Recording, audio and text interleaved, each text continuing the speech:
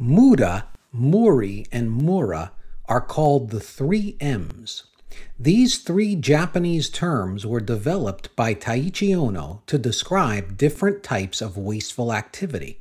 Muda means unnecessary and reflects the so-called 7 types of waste that we will be talking about next. Mura means unbalanced or uneven. Fluctuation in customer demand, variation of cycle times for different operations or operators are examples of mura or unevenness. Haijunka, which is a Japanese word that means leveling, is a concept that addresses mura by creating consistency or evenness. Muri means to overburden. When people or machines are utilized for more than 100% to finish their task, they are overburdened. This creates productivity and quality problems in addition to major employee dissatisfaction. Concepts such as standard work, line balancing, total productive maintenance, and several other tools and concepts can be used to address Muri. As he began to develop what is now known as the Toyota production system, Taichi Ohno identified 7 wastes that are considered muda. These wastes are all related. As you begin to identify examples of these wastes, you will see the relationships between them. Ohno often would draw a circle on the factory floor and have newly hired engineers stand in the circle and write down as many wastes as they can observe. The wastes Ohno identified were overproduction, waiting, transporting, inappropriate processing, excess inventory or storage, unnecessary or excess motion, and defects. Let's examine each of these wastes in some more detail. Overproduction is making or purchasing more product than what is required by the next downstream customer. Taichi Ohno considered overproduction to be the chief waste because it amplifies all of the other wastes. As you make more of a product than what is required by the customer, the next job, which might be needed, is waiting. The overproduced product must be transported and stored in inventory until it sells. Waiting is a twofold waste. People can be waiting for tools, materials, information, etc. Product or information can be waiting. If you were to follow a product from when raw material to make that product is received to when the finished product ships to the customer, you will find that most of the time the material is waiting. Transportation is moving material or information. As we move a product from one area within a facility to another, the product is not any more valuable than it was before it was moved. Obviously, there must be some movement of material and information, but lean thinkers must work to minimize the amount of transportation.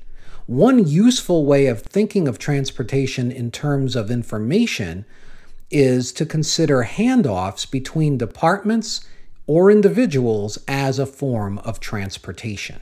Inappropriate processing waste is waste within the actual manufacturing or administrative or business process itself. Examples include reworking or touching up products at the end of a process instead of getting it right the first time. Using equipment designed for large batches when we want to produce in small batches or 1 unit at a time. Using workarounds like a mallet to make 2 parts fit together.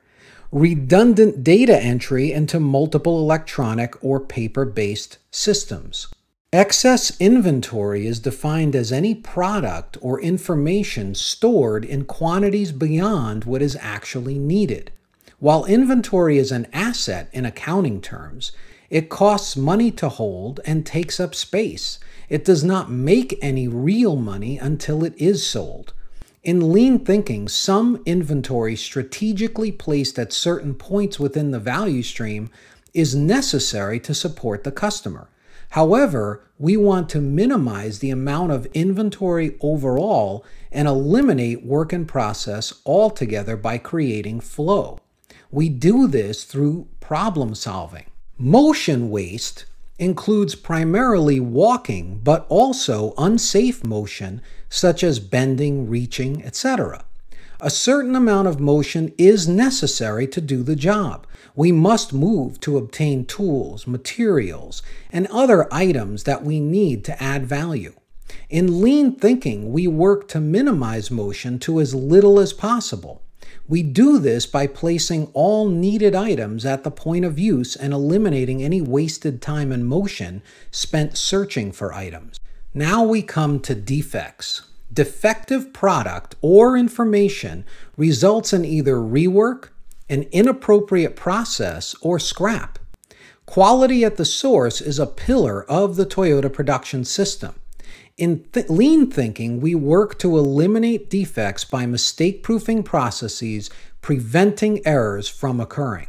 James Womack and Daniel Jones identified an eighth waste in the book Lean Thinking: underutilizing employee ideas and creativity.